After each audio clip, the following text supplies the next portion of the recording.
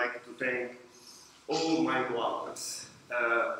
As Barbara said, I was able to earn a lot of awards.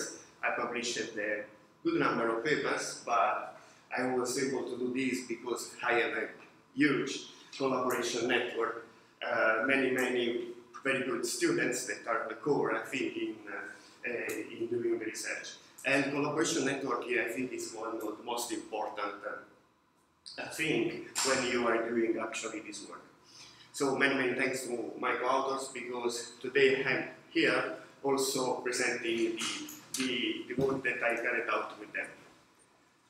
Okay, before starting, let me do a preface. When Gabriele and Barbara invited me to this summer school, they asked me to give a tutorial on empirical software engineering. Well, this was my first reaction. Because actually they were invited me to do a tutorial to a summer school where there are a lot of PhD students, so this means that probably I'm not so young anymore.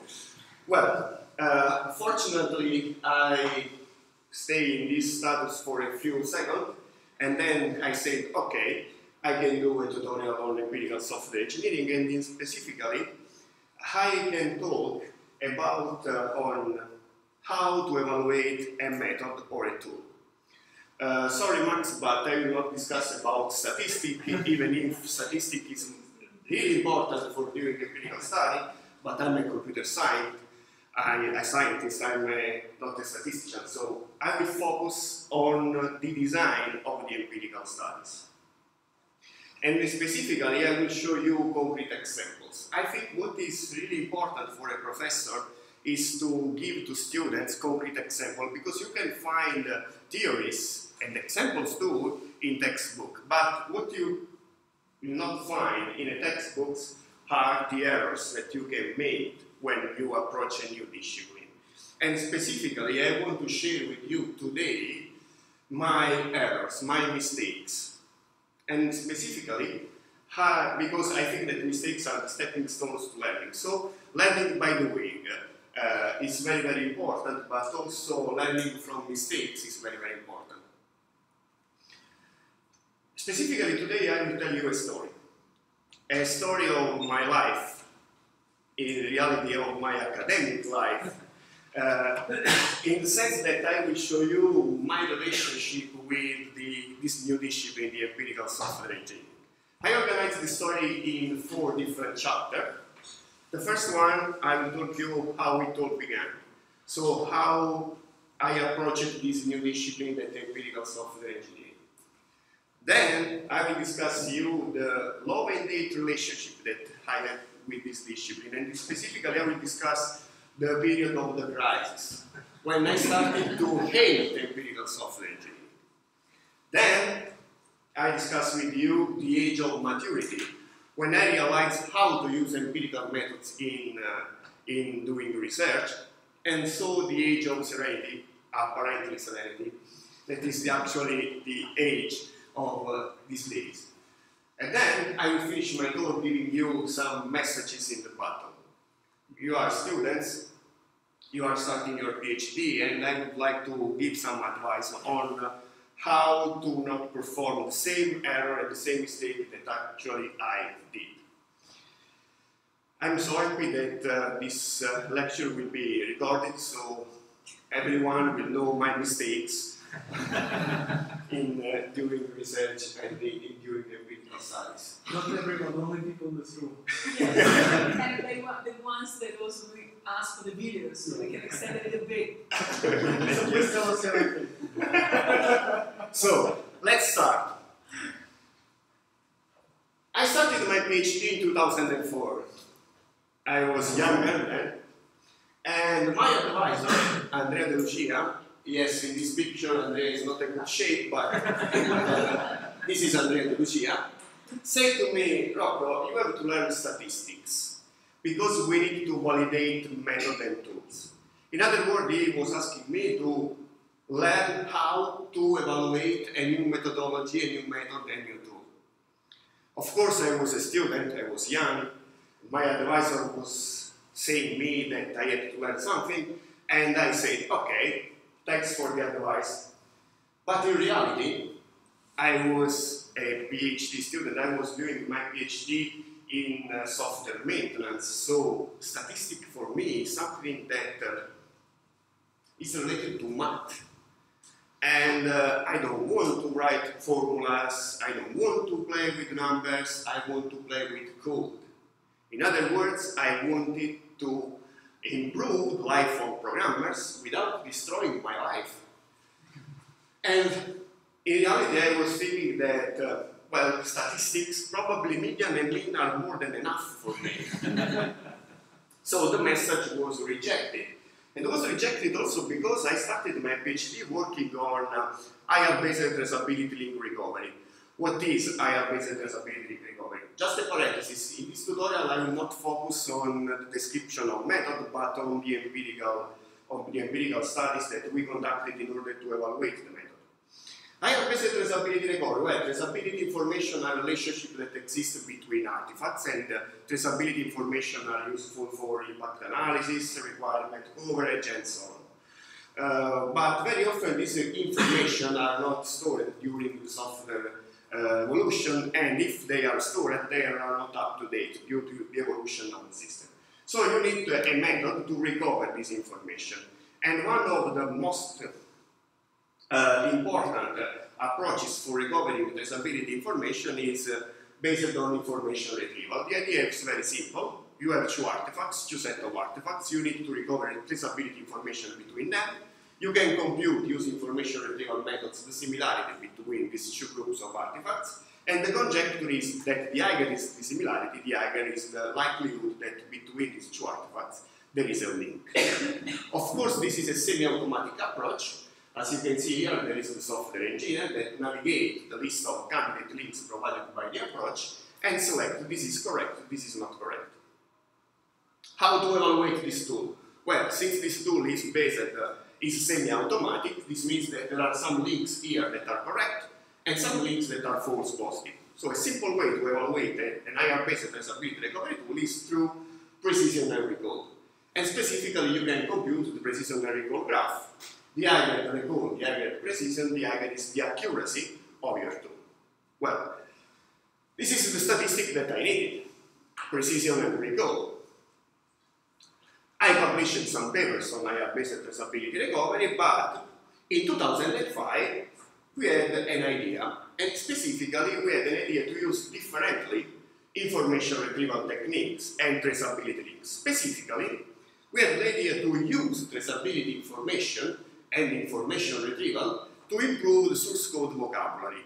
The source code vocabulary is represented by the identifiers that you select when you write your code.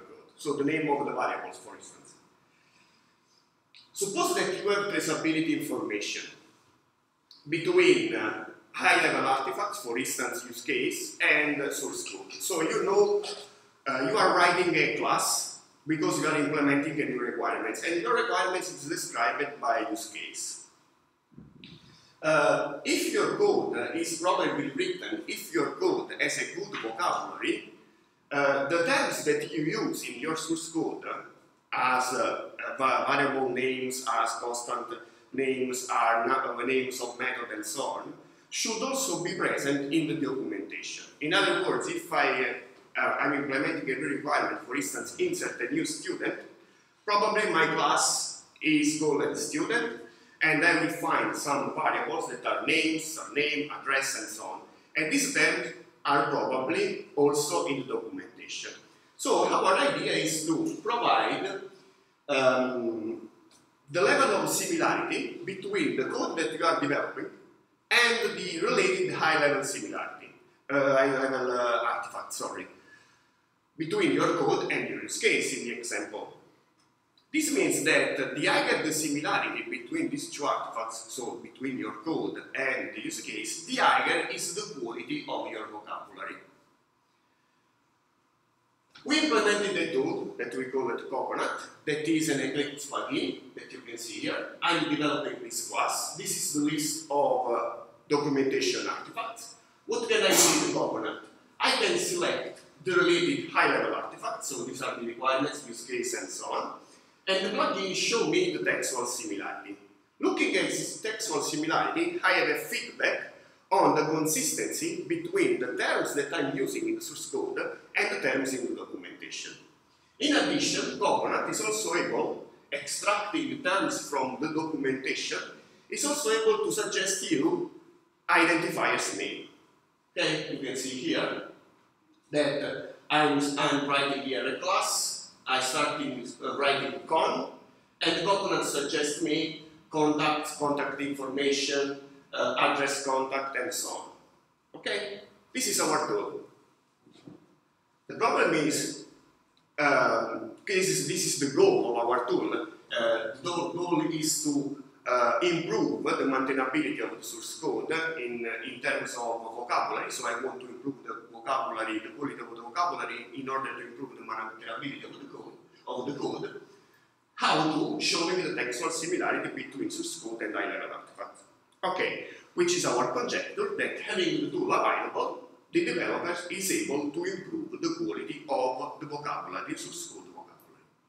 As you can see, this conjecture cannot be evaluated by just using precision and recall, as I did with the previous approach. So we need a way to evaluate the tool. Well, in 2005, I also attended my first conference, that was CSMR, that was the European Conference on Software Maintenance and Engineering. And during this conference, my first was actually, this was not my first talk, and the session chair was Michele Lanza. It is a very good chair of the session for this is, if for you it's the first conference. If you know Michele Lanza, can understand. But also in 2005, I also met another guy that I consider, and not only Rocco Oliveto considered this guy, a guru of the empirical software engineering. So I explained to this guy the problem that I had. I had to evaluate Coconut. Coconut is a tool that is able to show the similarity between high-level artifact and source code. And the idea is that if you use Coconut, you are able to improve the source code vocabulary quality. Well, this guy said to me, don't worry, what you need is not precision and recall, but you need to learn something about empirical software engineering. And I can help you. Wow, empirical software engineering. But what's that? Well, empirical software engineering is a part of software engineering that focuses on experiment involving software system.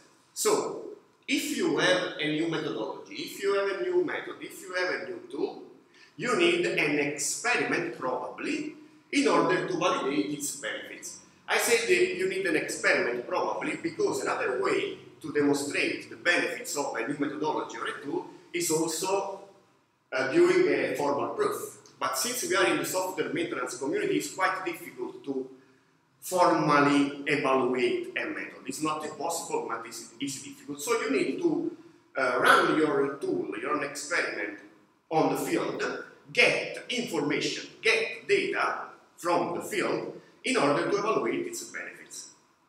So the purpose of this experiment is to collect data that can be used to validate theories. You have a conjecture, you have a theory, and you can validate empirically your theory. Why empirical software engineering is important? Of course, it's important for researchers, and it was important for me because I needed to validate Coconut. I needed to write another paper. And important for researchers because they want to evaluate new research results against something existing.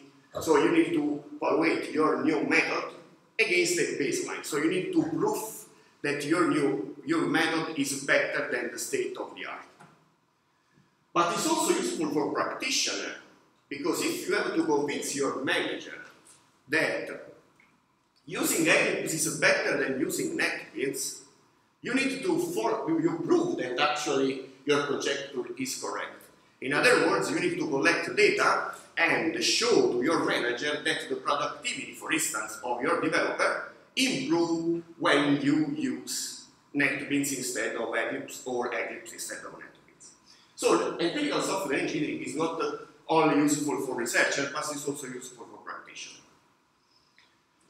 The guru suggested me also a book that actually inspired this presentation, and it's the book by Wulin et al. That is experimentation in software engineering, that as defined by Sevi in the foreword of this book. It's a well-written and it's a wonderful book that covers a wide range of information necessary for performing experiment in software engineering. So this is a kind of Bible for you. It's a kind of guidelines for doing empirical studies, empirical experiment in software engineering. I read this book, and actually I started to acquire some key concepts on empirical study, design of a test, experimental procedure, experimental design, hypothesis, weak consent test, experiment variable, traits to validity. Something that I completely ignored. But now I realize that this information, these things are really important, are really cool for my research. And actually, it was a love at first sight. So the relationship between me and the empirical software engineering is fantastic in this period. And it's fantastic because with the help of the guru, we wrote a paper and we presented the paper to the International Conference on Program Comprehension in 2006, and the paper, of course, was accepted. And these are some of the reviews and comments that the reviews give to us. This is a good experiment which can be used to evaluate the performance of information retrieval theory and techniques proposed by this researcher. So, good experiment. This is a solid, well-written paper that is an example of good experiment technique and scientific reporting in this field. Wow! Empirical software engineering is actually the solution that I needed, the silver bullet. So, I started to write other papers following the same guidelines given by the guru, following the same guidelines given by, in the book by Oliveto et al. And I wrote some papers, a good number of papers. Some of them were related to the evaluation of the traceability process used by developers when they use a traceability recovery tool. So instead of evaluating the benefits of the tool, we are also evaluating how people use the tool and the benefits derived by different usage of the tool. But also, we perform some other empirical studies, for instance, to compare two different design notation. For instance, in our university, we use the entity relationship notation in the database cursive in order to do data modeling, and the UML class diagram in the software engineering. So we use two different notations to do the same thing. So we compare also these two different notations and how students use the different notation. But I realized that all this paper had almost the same structure. There is an introduction, there is an experiment design that is described using the template by Wulin et al. Null hypothesis, experimental variable, experimental design, traits to validity, blah blah blah, experimental results. Almost the same structure. And I realized that my papers were becoming boring. Not papers, but they seems to be a technical report, where there is no story, where there is no idea, but just an experiment. This was actually the start of a crisis. I started to hate empirical software engineering because actually this discipline moved the focus from the method to the experiment. Too much numbers in my papers, too much tests. And the crisis arrived. And the crisis arrived in 2009. I was visiting a researcher at the École Polytechnique de Montréal. I was working in the Giulio Antoniol group. And with Giulio we had an idea. There are a lot of papers that talks about program comprehension and analyze the relationship between the quality of the identifiers and the comprehension of effort for the developers. They actually demonstrate or giving an indication that if the quality of the identifier is bad, the developer needs to spend much effort in order to comprehend the code. Our goal in 2009 was to identify identifiers with poor quality. So our idea is to identify not meaningful identifiers in order to see their relationship with a specific aspect of the source code, that is the presence of defect. The conjecture is, if you in your code use bad identifier, the risk of introducing a defect is high, because you need to comprehend your code, and if your code is not easy to comprehend, there is the risk to introduce a defect. In order to evaluate this conjecture, we need something to identify identifiers with low quality, and we define two new measures, that is the term entropy and the context coverage. The conjecture is that an identifier could be poorly chosen or could be risky if you use the same identifier, okay, in different contexts, in different source code entities, thus with different meaning. Okay? For instance, you can fit to the term path. If I use path in one code, in one source code, in one class, and path in another class, I'm using path in two different contexts, in two different classes. But in the first class, I was referring to a relative path. In the second class, I was referring with the same identifier, path, to an absolute path. This could be misleading for the developer that is reading the two source code classes. This two measure, that is term entropy, measure actually the physical and conceptual dispersion of the identifier. You can find detail in the paper, but just to give you an idea on how this measure works.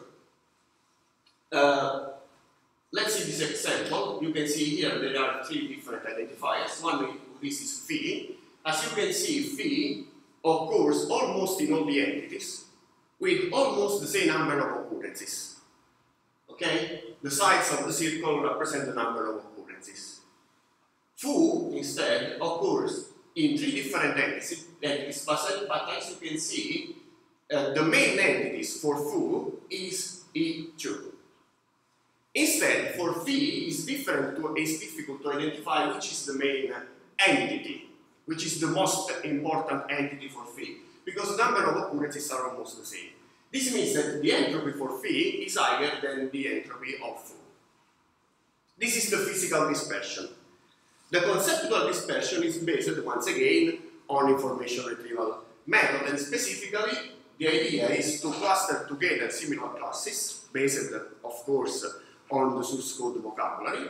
So we have here 4 different clusters.